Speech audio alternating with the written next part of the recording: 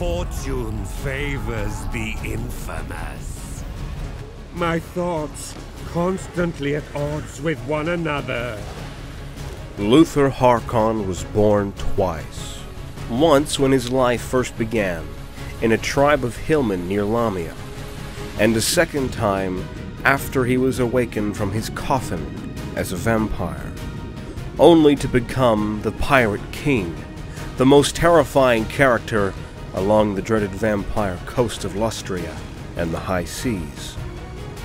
Rightfully feared by experienced sailors from all over the world, LUTHOR HARKON terrorizes the seas in search of new servants to put under his command. His mind is an insane mix of personalities, all blending into each other without warning, and sparking the bold and unpredictable actions the Pirate King is known for. Before diving into this episode, we want to thank the awesome channel patrons that sponsor the project. With their contributions, we were able to send emissaries and sailors across the sea and into the vampire coast to gather clues and information for this video. Thanks to them and everyone who enjoys, comments, and shares the content. We hope you enjoy this episode.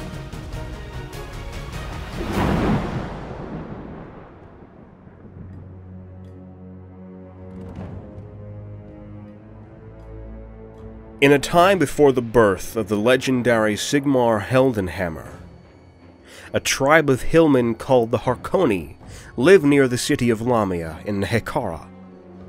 LUTHOR HARKON, then known only as LUTHOR, was a member of that tribe. His military career began when he was brought into the city of Lamia by Abarash, after witnessing his skills in battle. He was in command of the Harbor Guard, and unbeknownst to him, his future and destiny would be shaped in the water from then on. The city of Lamia was eventually besieged by the enemies of Nagash, looking to end the threat of the necromancer once and for all. It is presumed that LUTHOR HARKON was given the blood kiss of vampirism around these troubled times.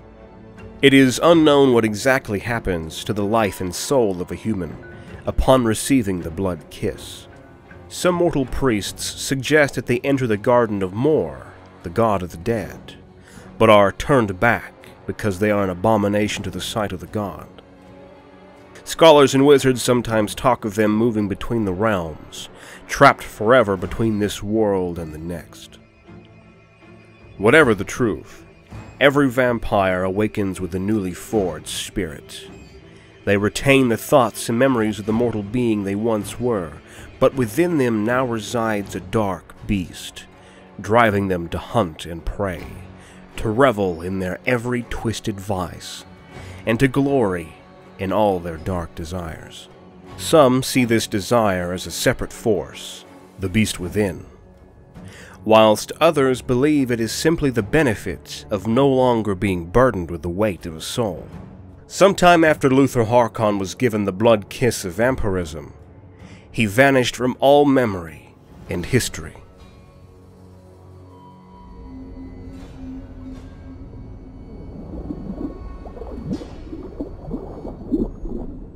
Many years passed before Harkon resurfaced in a rather unexpected twist of fate. In the year 876 of the Imperial calendar, an Imperial merchant ship was attacked by vile Norscan pirates. Delighted with their plunder, the pirate men filled their vessel with whatever rich goods they laid their hands on. Among many other things, they loaded the coffin of none other than LUTHOR HARKON onto their ship.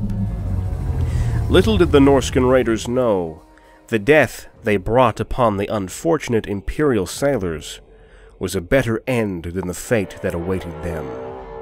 The Norscan ship eventually made its way towards the perilous waters of the south, and to the mystical lands of Lustria and the New World. The pirates were then shrouded in a storm, and the strong currents of the sea managed to wreck the ship in the eastern coast of Lustria. The creatures that crawled out of the shipwreck were not the same men as the Norscan raiders. Turned undead and enslaved, with pale skin and their eyes deprived of any sign of life. Those damned pirates became the first servants to an undead figure with a desire for power. They emerged under the command of the vampire LUTHOR HARKON, having no memory of his former life, and awoken from a long and dreadful sleep. LUTHOR embraced the misty lands and the cruel waters that surrounded it as his new home. Over time, the wild winds and unpredictable currents of the ocean brought many lifeless bodies to the coast, just within his reach. Unfortunately for those poor souls, none of them were granted their eternal sleep. Instead, with the use of dark magic, their broken bodies arose to march to the will of their new master. LUTHOR quickly established himself along the eastern coast of the continent of Lustria, with the help of uncountable undead pirates, festooned with all manner of rusty and corroded weaponry, all reanimated bodies marching to his will in a putrescent tide of death. Many of these zombie pirates still hanging to the old weapons and guns they held so dearly in life.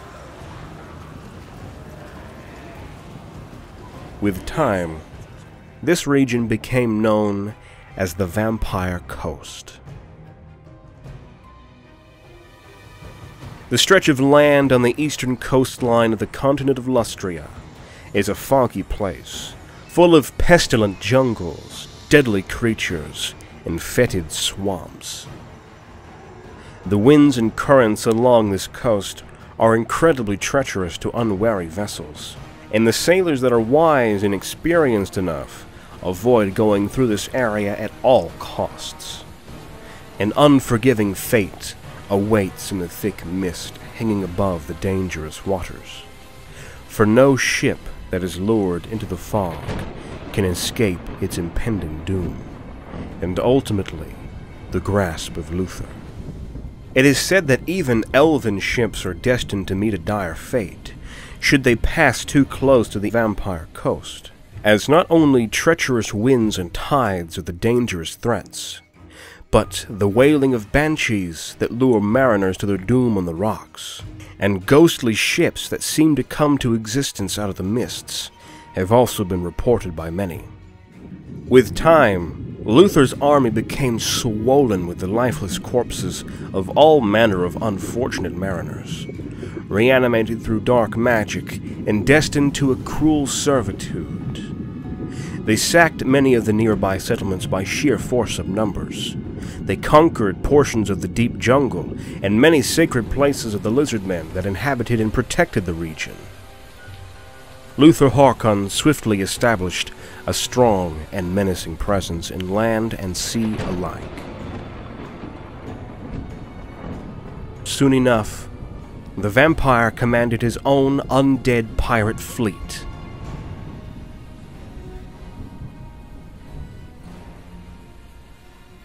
Harkon was already powerful, yet he desired so much more.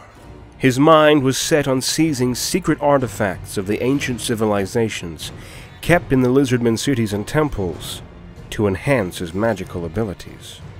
As his wild dreams of domination grew in intensity, he went deeper into the continent of Lustria. His mindless forces marched into the gloomy marshes and cut through the thick green of the jungle.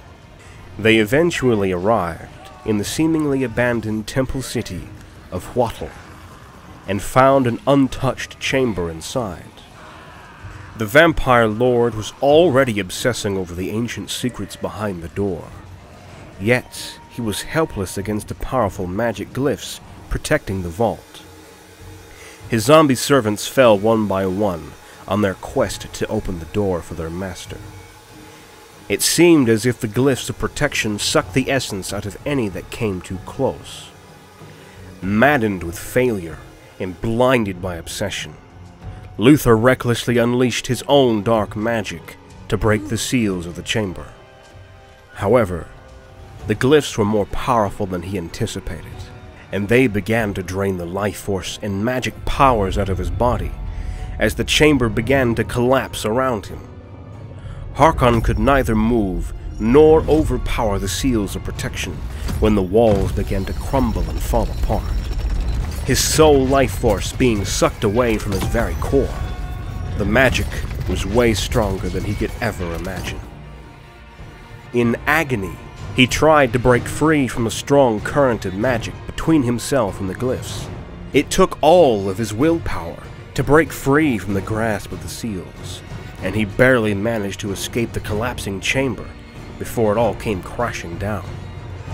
As the dust settled, Luthor understood he had saved himself from the grasp of the strong magic. However, in the depths of his dazed mind, he realized the steep price he had just paid. By breaking the invisible magical bond between himself and the glyphs, he had caused his mind to shatter into a dozen pieces. As Harkon staggered outside, sanity and control slowly faded away, along with his magical abilities, except for his command over his undead followers. The pieces of what was left of him each had their own personalities, each fighting a never-ending battle to control Luthor. At any given point, his body is commanded by one of these personalities, until the mental strain becomes too much to handle, and another completely different personality would emerge to take control of his actions. Yet none could take full charge over the rest, and none could reign indefinitely. When none of his personalities could suppress the others, Luthor would be left paralyzed and lost in his own doomed existence, until eventually one of them would come to the surface. Torn apart from the inside, Luthor drifted further into lunacy and disarray, teetering in the brink of insanity. However, despite all of the craziness going on inside his head, all of his personalities aligned in one sole purpose: to find a cure to mend the broken pieces together. So Luthor began his quest to pursue powerful Slan artifacts, as he believed their magic could cure him. His undead servants combed through the humid jungles to find temples, hidden chambers, and of utmost importance, the mummified remains of the Slans. This distraught pursuit eventually led to the fury of the Lizardmen, who more than anything wished to stop the plunder of their treasures and relics. Any other horde of invaders would be claimed by the web of the jungle, if not by the heat and the humidity of this unwelcoming land. However, the undead zombies of the Pirate King were immune to the diseases of the jungle. By the year 930 of the Imperial calendar, Lord Siltep of Itza ordered his cohorts to march against the undead menace, worried about the growing presence of the unnatural occupants of the Vampire Coast. The Pirate King attempted to expand his realm more and more into the interior of the continent and steal the precious relics from the lands of Lustria. That would not be allowed.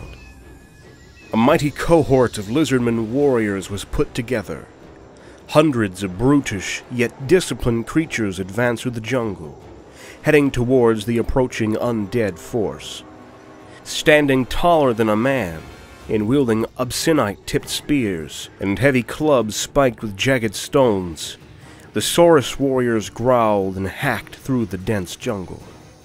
If that were not enough, the Lizardman army was also being supported by the legendary Kroxigor, known as Nakai the Wanderer, a hulking creature that is revered all throughout the continent of Lustria, as he hunts and kills every enemy that dares to defile the lands of the Lizardmen. The eldest and greatest of the Kroxigors has stood against powerful demons during the tumultuous times of the Great Catastrophe, and has lived to keep reappearing thousands of years later, always when he is needed the most. Both armies clashed with fierce intensity, each looking to end the other. That mob of reptilian scoundrels traveled far for their precious gold. It must be important. What are they hiding? What secrets does it contain? The winds of magic have shunned me for too long. My thoughts constantly at odds with one another. All the while, those bulbous, slant-toed priests conjure great spells for their futile causes. And now they hide behind the glyph-enchanted tower.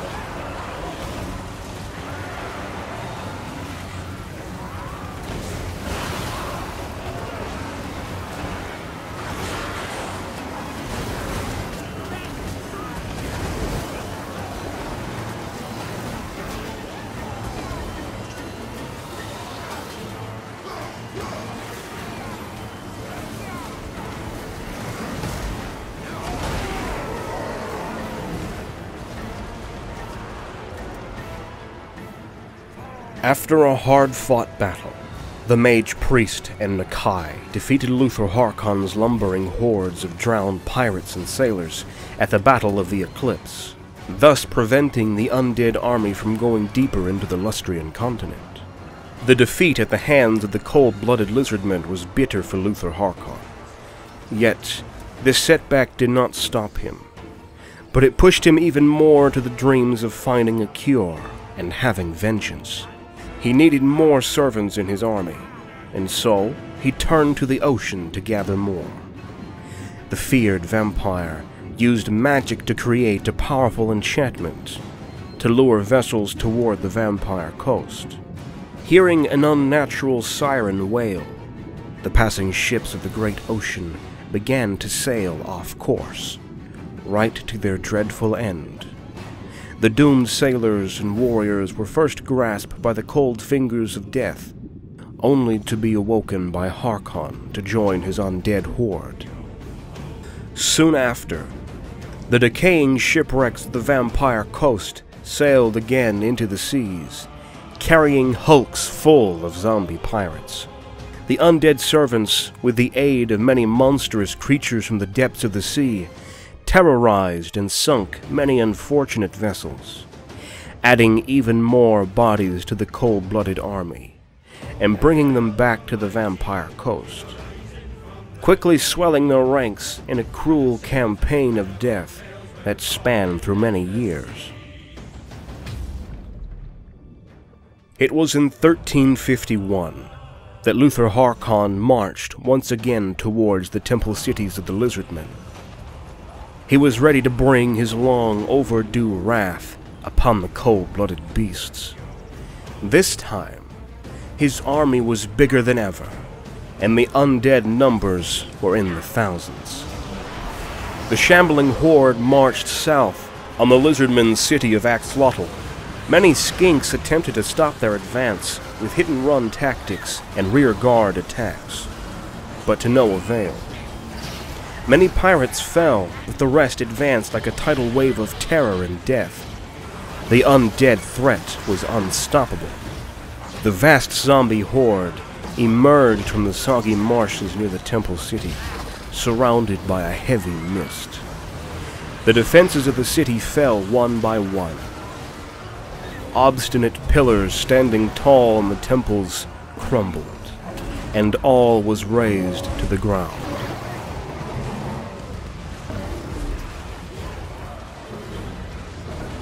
It is said that no stone remained unturned as the zombies obliterated the place. The skink priests of the temple managed to evacuate some of the most precious relics, but once the undead army was finished, LUTHOR HARKON walked away with many stolen magical artifacts of the Lizardmen.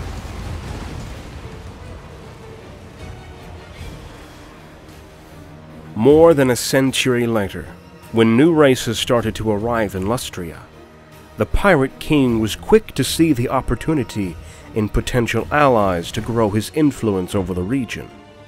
He sent enchanted ebony skulls as gifts to the most dreadful leaders of the newcomers. These items were powerful artifacts that, when broken, presented the owner the possibility to call the undead servants of Harkon to their aid.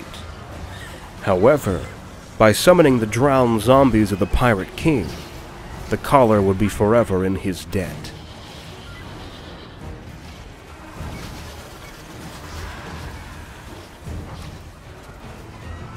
With every battle won and every temple ravaged, LUTHOR HARKON grew his roots deeper in the realm of the Lizardmen, expanding the withering blight through the vampire coast and beyond.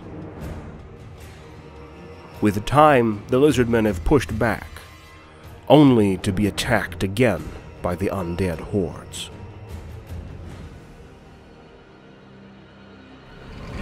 I must reconnect with my powers. I must silence the voices in my head. Forward, deckhands! Bring me that slan gold, or I'll send you back to your watery graves! To keep his dominance over the eastern coast of Lustria, the Pirate King makes use of the diverse variety of minions at his disposal. The vampire fleet captains are the ones in charge of keeping the vast hordes in check and always in control. From all the captured mariners that reach LUTHOR's grasp, he chooses the captains carefully.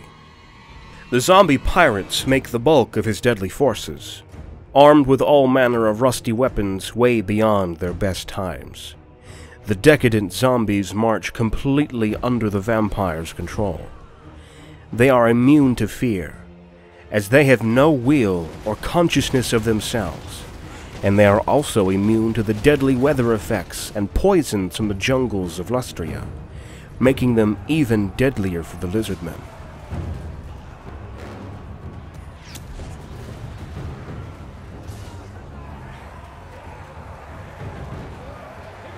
Some corpses lurch from the waters, swollen with noxious gases and liquefying tissues seeping from their rotten and tattered skin. When slain, these inflated forms explode in a poisonous shower of gases and diseased fluids.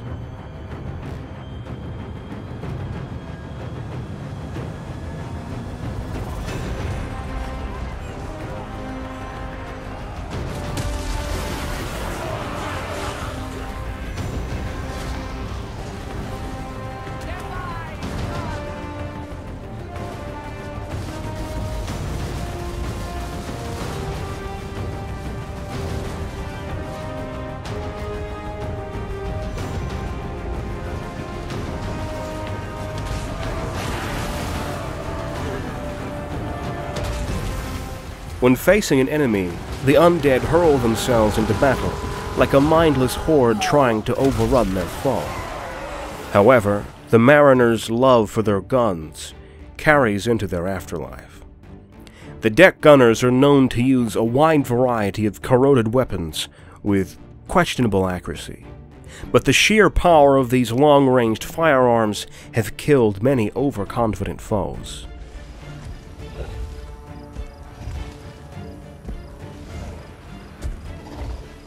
A Morngul is a thing of shadows and icy fogs. They are a thing neither dead nor alive, possess an insatiable hunger, and are malice personified. Despite their size, they can slip unseen through the darkness, and even in broad daylight seems to waver like an evil mirage, until they fasten their long, sharp claws around their victim's neck. When the winds surge and arcane storms scream across the world, powerful binding scrolls can be fashioned to exert control over the walking nightmares, making it possible to create small bands of lesser Mornghuls to do one's bidding.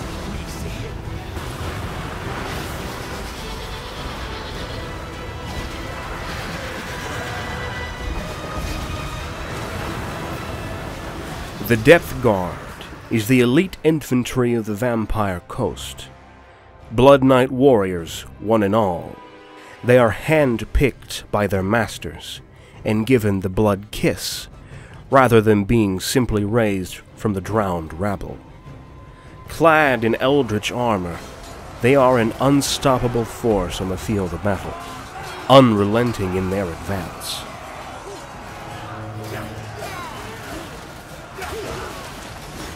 LUTHOR HARKON also has mighty reanimated hulks of flesh and rotting bone at his disposal. These creations are called Necrofex Colossus, and are amongst the greatest workings of a necromancer's dark arts. These colossal hulks vary in size and composition, but always hold true to the same basic form of a monstrous humanoid shape, akin to a giant, fashioned upon a frame of timber, iron, or bone, onto which the flesh and musculature of the dead have been bound and shaped, with scores or sometimes hundreds of corpses used in its creation. A giant of unliving flesh that fears neither pain nor injury. A walking vortex of deathly energy around which the souls of the damned howl. With so much unholy power concentrated in their forms, the Necrofex Colossus are no mere mindless thrall, but possess deathly wills and a dark appetite of its own.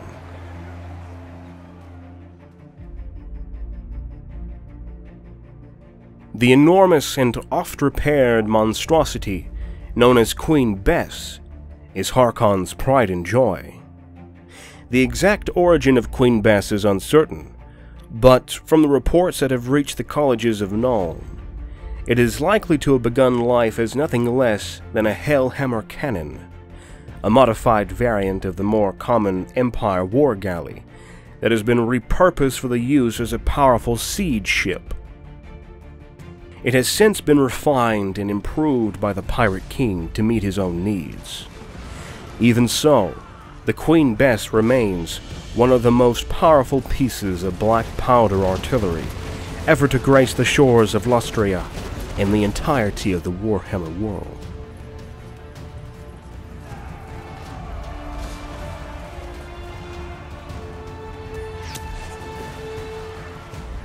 The war on the Vampire Coast is constant and savage. LUTHOR HARKON continues to swell the ranks of his undead army with every passing day, and his quest for power and sanity continues. He faces opposition from the Lizardmen and other races that inhabit Lustria and the high seas, but armed with a mighty and numerous army, LUTHOR HARKON will continue to terrorize the Vampire Coast and beyond until the end times.